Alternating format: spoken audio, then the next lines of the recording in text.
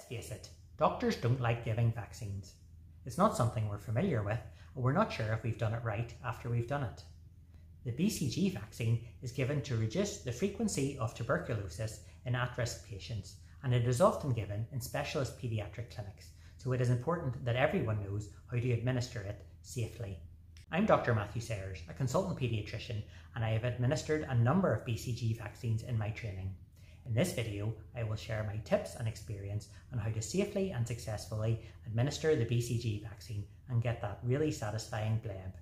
Links to all documents and guidelines in this video are available in the video description and also on the OLAS medical app. Tuberculosis is a really severe infection that has killed hundreds of millions of people throughout history. It is caused by the bacteria Mycobacterium tuberculosis, and it is generally caught through prolonged contact with someone who has active pulmonary TB. Most people do not develop symptoms but develop latent TB, in which they are asymptomatic but then develop active disease in later life during a period of immunocompromise. General symptoms of TB include fevers, weight loss and lethargy, and symptoms of active pulmonary TB include chronic productive cough with blood-streaked sputum. Thankfully, rates in the UK have massively reduced due to improvements in sanitation, vaccinations and treatment. The BCG vaccine was first introduced in the UK in 1953, and at that stage it was given to 14-year-olds, which at that time was the school leaving age. Subsequently, in the 1960s, a neonatal vaccination programme was introduced, and this was for babies born to parents from high incidence countries. By 2005, the rates of tuberculosis had declined so significantly in the UK that the adolescent vaccination programme was scrapped, and the neonatal at-risk programme is now the only type that remains. The BCG vaccine is a live attenuated vaccine of the bacteria Mycobacterium bovis. Estimates of efficacy vary, but UK meta-analysis estimates a 70 to 80% efficacy in preventing severe tuberculosis disease, and it's particularly effective for TB meningitis. Protection is estimated to last between 15 to 60 years, so repeat vaccination is not recommended. Most babies require the BCG vaccine. Currently, the vaccine is given at around 4 weeks of age, as this ensures that the baby's SCID newborn screening result is confirmed before administration. The BCG vaccine is given to babies whose parents or grandparents are from a high-risk country, or if the baby is going to reside in a high-risk country. What do we mean by high risk?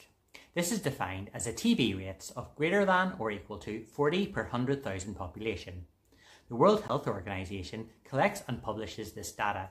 They used to have Excel tables on their website, but these have since been discontinued. You can find the rates on a website. It's actually quite challenging to find this website. However, if you Google TB profile shiny apps, you will find the data. The BCG vaccination is contraindicated in babies born in households in which there is suspected or confirmed active tuberculosis. These babies should have a pre-birth plan from infectious diseases. The BCG and other live vaccines are also contraindicated for the first 6 months of life in babies whose mothers have had the biologic medication anti-TNF alpha antagonists, and there have been reports of babies dying from disseminated TB in these groups. BCG vaccination is contraindicated for babies who are HIV positive, and it should be deferred until around 12 to 14 weeks in mothers that are HIV positive until the baby's negative HIV status can be confirmed. Finally, it is contraindicated in babies that have confirmed severe combined immunodeficiency syndrome, or those babies in whom their SCID screening status is not known. If the baby is acutely unwell and has a fever, defer the BCG vaccine until after they have settled. If there is eczema over the preferred injection site, discuss with a senior about an alternative injection site.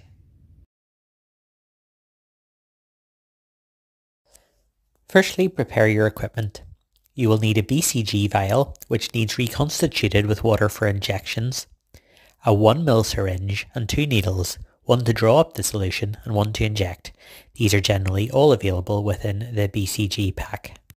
Draw up the reconstituted BCG solution. 0.05 ml is the dose. Take great care not to accidentally draw up 0.5 mils. Insert the needle very superficially into the upper aspect of the left arm over the deltoid muscle. This is an intradermal injection. The needle should be just visible through the skin and a bleb should be seen in the skin on injection of the BCG vaccine. Do not inject it intramuscularly as this can cause an abscess as it is a live vaccine.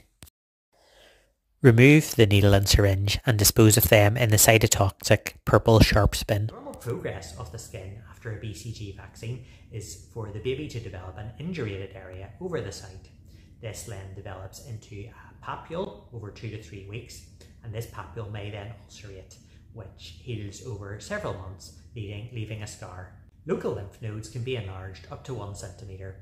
The child can be bathed as normal after the vaccine, but try to avoid tight-fitting clothing. Try to leave it uncovered as much as possible, but if it is discharging significantly, a dry bandage can be put over it. Never use a plaster. Do not give another vaccine into the same arm as the BCG vaccine until 3 months after this, as this can otherwise cause regional lymphadenitis. Children can otherwise have their childhood vaccination programme as normal. Remember that, as in all vaccines, premature babies have their BCG vaccine at their chronological age, not their corrected age. Very rarely, the BCG vaccine can have some complications. And normally a small scar can develop, but rarely a large keloid scar formation can occur. This is more common if the BCG is given too superiorly on the arm. A local hypersensitivity reaction can also occur. As the BCG is a live vaccine, there is a small risk of introducing TB infection, particularly if there is immunocompromise or if the vaccine is inadvertently administered intramuscularly. Suppurative adenitis and abscess formation should be treated with warm water compress and ID advice. Do not start anti-TB therapy or drainage without discussing first. Disseminated TB disease is extremely rare. Seek urgent ID advice on the appropriateness of starting anti-TB agents.